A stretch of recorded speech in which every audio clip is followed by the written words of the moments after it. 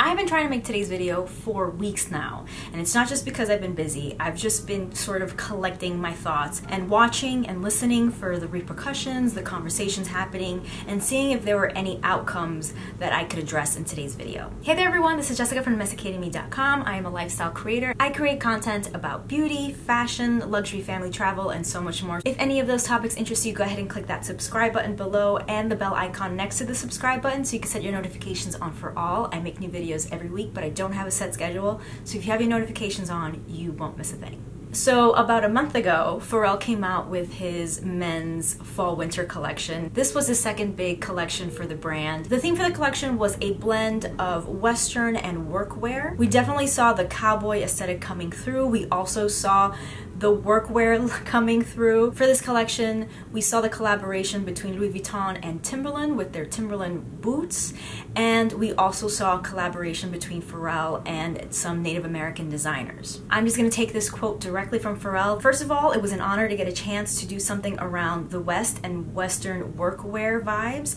I feel like when you see cowboys portrayed, you see only a few versions. You never really get to see what some of the original cowboys really look like. They look like us. They look like me. They look black. They look Native American. Now, I'm not going to go too deep into the collection itself. At this point, if you are interested in this topic, you've seen the collection, you've seen the pieces, you've heard YouTubers and fashion critics talk about the collection. If you like it, you like it. If you don't, you don't. Personally, I liked a lot of the Western pieces. Some of it was just a little too literal for me, a little too out there for me, but that's okay. Not everything has to be everyone's vibe, right? But I did like some of the pieces. I'm a New York City girl. I wear Timberlands. I've worn Timberlands since I was a child, so when that sneak peek came out, I was definitely intrigued, and I was really happy to see that they had multiple versions of the boots. Now, we don't know what's going to go into production, but I've already called my SA and said I need a pair of those boots, so hopefully that'll happen. But for today's video, I want to focus on Pharrell's inspiration and collaboration with Native American designers. So a little bit about me. I am of Quechua descent. We are a native group of South America, specifically from Ecuador. I am not Native North American, but since I was featured on YouTube's homepage in celebration of World's Indigenous Peoples Day, I have followed and have been followed by a lot of Native American groups and First Nations people. And so that is why right before the event, I had seen these rumors and these sneak peeks of a collaboration with Native American designers, which again made me super excited. During the actual fashion show, you definitely saw the Native American presence there. There was Native American dancers, there were Native American drumming and singing. The show also featured Native American models, and then we saw some of the pieces that were made in collaboration with Native American designers. We saw bags with beautiful Native American embroidery, and I was just in love. I had goosebumps. I loved that entire show. Even if the entire collection wasn't for me, just the show itself just gave me goosebumps. I absolutely was floored. And then of course there was a performance with Pharrell and Mumford & Sons. They were performing their song together, Good People. I personally love that song. I'm a fan of Mumford & Sons. I am a big fan of Pharrell's work, obviously. He's so, I mean, he's a genius, a musical genius. I love the song, and the song also featured Native American drumming in the background. It also seemed gospel-y to me, almost like something I would hear in a church. It was just fantastic. So the show ended, and I kind of just waited to see the information to come out, see the press releases, see the photos, and I was disappointed. Now, correct me if I'm wrong, but if my memory serves me right, I went to Pharrell's Instagram page and there was like practically nothing, right? There was only like one post. I think he has 3 posts now up. I went to Louis Vuitton's Instagram page and they started posting a lot of photos of the pieces, of the looks, but there was no direct mention about the Native American designers. Someone posted a photo of the paper with information that they were given at the runway show. It talks about the first cowboy, workwear intrinsic to the American Western wardrobe, amplifying tropes from denim to blanket coats, buffalo check and chaps through heightened confection rooted in cowboy iconography, Timberland, and then it says Dakota and Lakota. a creative exchange. And then for this, it says, the collection features collaborations with artists from the Dakota and Lakota Nations across accessories, as well as the show's staging and soundtrack, headed by the creative director Dee Jay Two Bears of the Standing Rock Sioux tribe. Then there is Dakota flowers and parfleche bags. Created with artists of the Dakota and Lakota Nations, a speedy bag, messenger bag, and travel tote are embroidered with Dakota flower, symbolizing the beautiful roots of nature. These parfleche motif and teepee bag inspired keepball bags, hand-painted in the North Dakota studio of Dee Jay Two Bears, carry the topa design signifying the four winds of the earth. He collaborated with designers, but there's only one person mentioned here who's fantastic.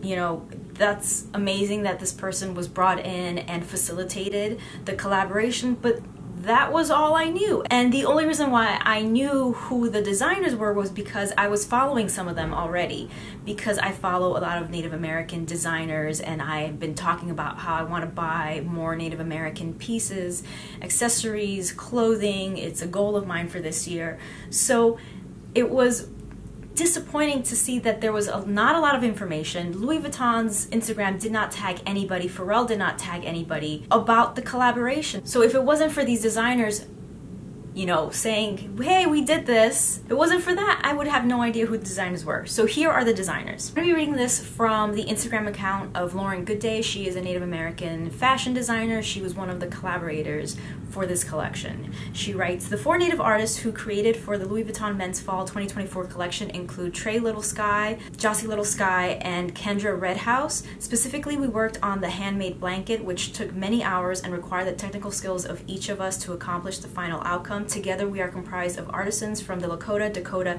Nakota, Mandan, Hidatsa, Arikara, Blackfeet, Cree, and Navajo nations. Apologies if I mispronounced any of those. Its creation exemplifies the collective spirit we strive to embody. The collection was inspired by the American West, which included representation of Native America. I appreciate the Native creative director, a longtime friend, Chief I, who invited me on the team of artists and creatives. My goal in this project was to uplift and celebrate Indigenous artistry, creativity, and heritage. As a Native artist, I deeply value opportunities to showcase our diverse talents and cultures. There were many multi-tribal creatives involved in the production, from artists, designers, models, dancers, and singers. I want to express my heartfelt appreciation for their work, congratulate and encourage them to continue sharing their vibrant expressions. Now, this came after there was already some controversy brewing and conversations happening about the use of Native American work and presence in this collaboration. Here is her entire statement, which you can pause to read in its entirety, but she goes on to say she had no input, insight, or involvement on the runway or post-show productions. Personally, from what I saw, there was a lot of disappointment because Pharrell and the brand wasn't specifically calling out, crediting these Native American artists, at least publicly. Again, I read you what the pamphlet said. It didn't even include the designers' names. Some of the articles that came out after the collection also did not include a lot of names. It was very vague about the designers, about the work that they did. And so I think that's where a lot of the disappointment. You're going to work with a creative artist, let's uplift them. And so that is when the conversation about, is this cultural appreciation or is it cultural appropriation, really started to hit off. Before we continue, let's talk about what cultural appropriation is. Cultural appropriation harms marginalized communities by perpetuating stereotypes or commodifying their culture. Cultural appropriation can include exploitation of another culture's religious and cultural traditions, dance, steps, fashion, symbols, language, and music. Now, unfortunately, Pharrell does have a little bit of history with Native Americans and cultural appropriation. He actually wore a Native American headdress on the cover of Elle magazine. I'm going to read you another excerpt here. In the 2010s, the rise of music festivals such as Coachella sparked new trends in festival fashion, including Native American war bonnets worn as headdresses. Unlike traditional Native American jewelry, much of which is sold by Indigenous artists to customers of all cultures, these feathered headdresses hold a significant cultural purpose. Among Plains Indian communities, war bonnets are worn only by community leaders on special occasions. In other groups, they're an earned honor, not unlike a military medal. Because they separate the war bonnet from its original cultural meaning, non-Indigenous festival attendees wearing Native American headdresses are practicing cultural appropriation. Pharrell did wind up apologizing for that, but did he learn? Well, let's go back to discussing this fashion show. Once again, he collaborated with Native American designers on some of the pieces from this collection. We see a lot of turquoise, which is a traditional stone used by Native Americans in their jewelry. It doesn't seem like the turquoise pieces were done in collaboration with any Native American designers. Again, there were 4 Native American designers that Louis Vuitton and Pharrell worked with for this collection, but they were not, in my opinion, they were not shouted out, they were not credited as much as I think they should have been. Again, I combed through Instagram, I combed through press releases and articles and found very few people who discuss at any adequate length what the collaboration entailed, who the designers were, what the design process was like. Most of the things that I saw about the collaboration came from those Native American designers on their own platforms. So I'm talking about their own personal Instagram pages. They posted photos and videos of their work. It wasn't done by the brand or Pharrell. And I think that to the core was a big disappointment to a lot of people who were excited about seeing Native American culture and traditions and pieces displayed on such a huge, world-renowned stage. Some of you might be thinking this criticism is a stretch. Because it's so easy to be gaslit into thinking that what you're seeing isn't really happening, let me show you a few things. This is the Louis Vuitton page for the Fall/Winter 2024 collection. While they mention American Western wardrobe, cowboy-inspired silhouettes, and workwear details, they talk about the scenery and even highlight some of the guests who attended the show, there is not a single mention of anything Native American on this entire page. The page even promotes the song Good People and presents it as the British band Mumford & Sons' new song produced by Pharrell. There is no mention of any Native American contributions to the music of the event. Thanks to a video posted by Dee Jay Two Bears on his Instagram page, we know that Lakota Hokie Claremont composed the song Spirit of Saturday Night Live for the show. We also know that the song Good People contains Native American voices, so why the omission? One could argue that songs don't often credit what might be considered background singers in such a prominent way, or that large brands work with skilled designers and artisans for their pieces without specifically naming them. But if this is a collaboration that's meant to uplift and showcase this underrepresented and marginalized community, it just seems like a bad choice to me. And finally, this is the Louis Vuitton press release that was sent out to the media. Let me point out some differences between what was handed out at the fashion show and this published version. They combined the 2 separate sections about Native American creative exchange and bags into just one section. It includes an addition to creative director Dee Jay Two Bears' bio, which now includes his practice covering design, film, music, dance, and activism. For some reason, they removed the line that credits his North Dakota studio as a place where keep all bags were hand-painted. And once again, they did not mention any of the 4 Native American designers they collaborated with. They also poignantly add that the artistic exchange builds on a decade-long relationship between Pharrell Williams and the Dakota and Lakota Nations. I'll touch on that a little bit later in this video. At the end of the press release, it includes information about the soundtrack of the show. It says that it features 4 original pieces: The Spirit of Saturday Night Live by Native Voices of Resistance and Pharrell, composed by Lakota Hokie Claremont and Pharrell, Good People by Mumford & Sons and Pharrell Williams, Shotgun Wedding by Pharrell Williams and Jelly Roll, and Doctor by Pharrell Williams and Miley Cyrus. To be fair, I do want to mention that the LVMH website does include information about the Native American contributions to the collection. It mentions the debut of a turquoise-colored Speedy bag, although it does not make the connection with anything Native American there. But then it does go on to say accessories, staging, and music all featured creative exchanges with artists from the Dakota and Lakota Nations, thanks to Dee Jay Two Bears of the Standing Rock Sioux tribe. Native American culture is celebrated in flower motifs on bags symbolizing the beautiful roots of nature, as well as hand-painted parfleche motifs on keep all bags. Some of the criticism came because some people think that these Native American designers should have never collaborated with the brand because they see them as basically the antithesis of some of their beliefs. And specifically, I'm talking about sustainability. As we all know, Louis Vuitton does not hold any sales. What they do is they burn their pieces, their products, rather than put them on sale and devalue their pieces and their brands. They will just burn their pieces or get rid of them, slash them up so that they're not available for resale or on sale. Now, if you're someone who cares about sustainability, that's not something that you are a fan of, obviously. Now, some people mentioned that the average or most people of Native American communities won't be able to afford these pieces. We do have information about a few bags from this collection, and the pieces are very expensive, even for the average LV customer. Of course, these bags will likely be very limited and are made with exotic leather and even real silver, so the prices are not entirely shocking, but there you go.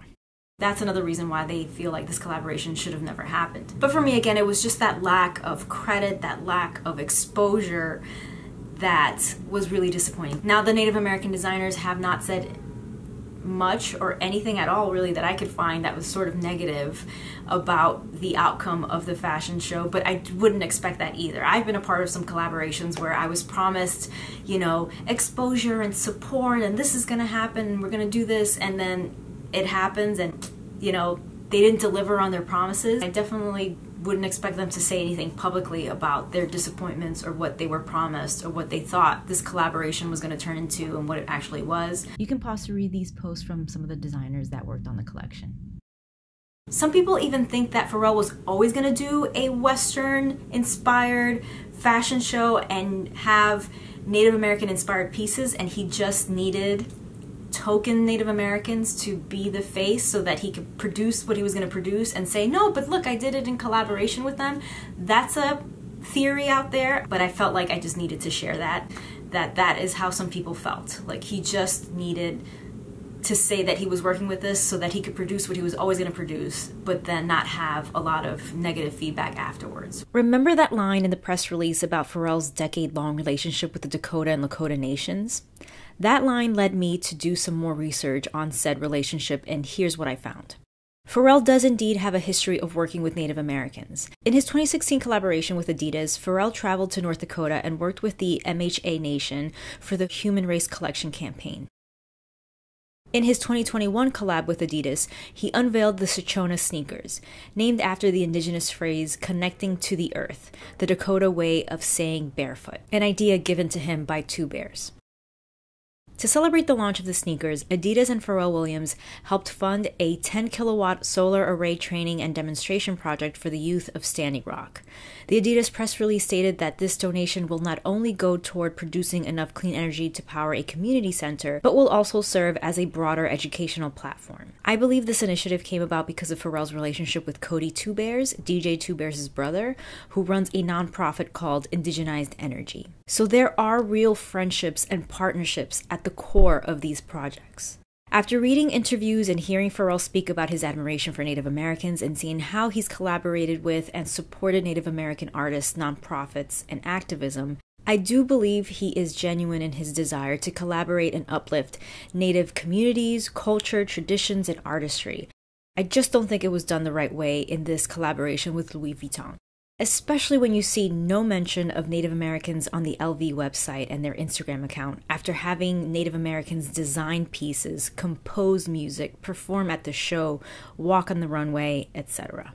I don't know who exactly is responsible for the seeming erasure of quote-unquote the Native American spirit, but I hope they figure out a way to correct it. At the end of the day, when a marginalized group is saying that there is something wrong here, I personally believe that it's important to listen to them. Maybe we'll learn something, maybe we'll see something that we didn't see before because we're not a part of those communities. Maybe we'll still disagree. But again, I think it's important not to center ourselves and hear what they have to say. That's why I encourage you to listen to Native North Americans discuss their views on this collaboration if this topic interests you. I'd like to take this opportunity to amplify one creator in particular, Recycled Stardust, who has been very vocal about why she's not a fan of this entire situation. With that said, there are other Native Americans who are happy to see Native American culture shared with the world in this way. There are even some who are disappointed with how this collaboration worked out, but are still thrilled for the 4 designers whose works were included. To the point of me filming this, I have not personally seen anything about what's actually going into production, and if the pieces that were made by Native Americans are going to be in production, and if so, how many are going to be produced, what is the price of those pieces, are they going to be accessible? Likely not, but anyway, don't have any of that information, which I think would have really helped me come to my final conclusions, but there you go. Now, if some of those Native-inspired, designed pieces go into production, here's what I would personally like to see.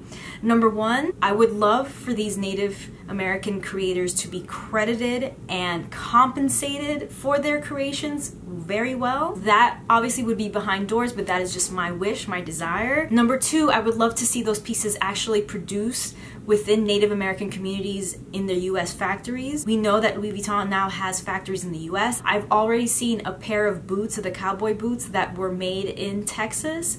So I think it can be done, and it would be great if this is what we see true collaboration, where these Native American inspired, Native American designed pieces are made by Native Americans so that the communities are benefiting from this collaboration. I would love to see a philanthropic component to the collaboration where Louis Vuitton as a brand and as a major company with lots and lots of money can actually give back to these communities. For example, percentages of those sales going back to Native American communities, Native American nonprofits, and if a limited number of those pieces are made, again, I would like to see them be made by Native American craftsmen, so that once again these artists and communities are being compensated for the use of their culture, tradition, designs, etc. Now, if you happen to be out there and thinking you're asking for way too much, Jessica, that is too much, you know what was a good collaboration with a Native American designer? Polo by Ralph Lauren and Naomi Glasses. Naomi Glasses was named an artist in residence for the brand, and in this collaboration she designed several pieces that are sold on the Polo by Ralph Lauren website. Those pieces are stunning, gorgeous,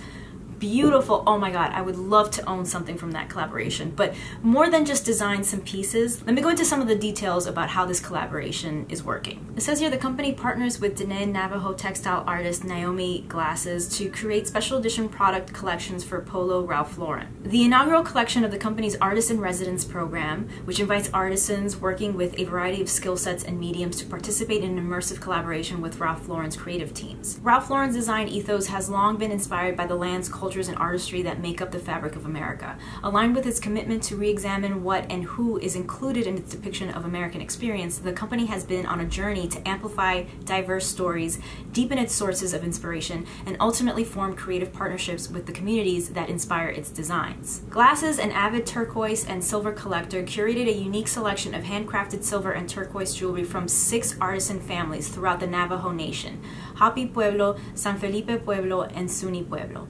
showcased throughout the campaign and profiled in RL Magazine. In line with Ralph Lauren's commitment to deepen its engagement with Native and Indigenous communities, a percentage of the purchase price from sales of the first drop of the Polo Ralph Lauren by Naomi Glasses collection will benefit Change Labs, a Native-led organization focused on fostering the creation of successful Navajo and Hopi small businesses. This builds on the ongoing efforts by the company and the Ralph Lauren Corporate Foundation to preserve cultural heritage and enable access to educational and career opportunities among Native communities throughout their support of organizations like the American Indian College Fund, Creative Futures Collective, the Institute of American Indian Arts, the Smithsonian National Museum of the American Indian, and the Southwestern Association for Indian Arts, among others. So you see, these collaborations with Native Americans can be done. They can be done well. They can be done in a way that compensates the artist, that credits the artist in an appropriate way, an appropriate amount, that compensates those artists and their communities,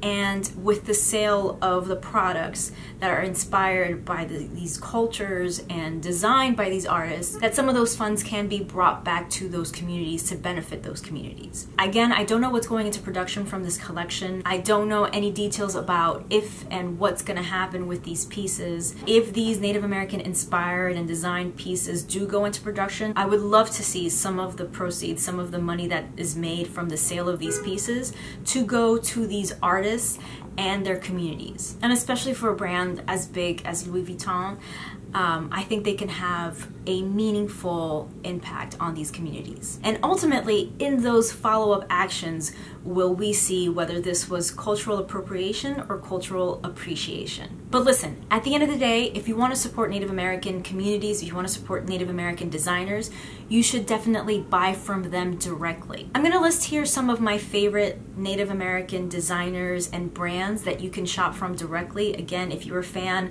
of these looks, of these pieces, of these cultures, of these traditions, of the craftsmanship that's behind all this, you can definitely do some appreciating yourself by shopping from them directly. So those are my thoughts. Let me know what you think. I am eager to hear what you guys think about this. Use the comment section below to let me know what your thoughts are, what you think about the collection in general, what do you think about these pieces, what do you think about the collaboration. Now that you've seen or not seen the outcome of the collection and their connection with Native American communities, what are your thoughts? Please give this video a thumbs up and share if you enjoyed it, if you learned anything from it, if you just find the topic interesting. It's a really great way to support my channel and I really, really appreciate it. Click or tap right here to watch my last video or click down below to watch another video that you might enjoy. Thanks again for watching. Stay tuned.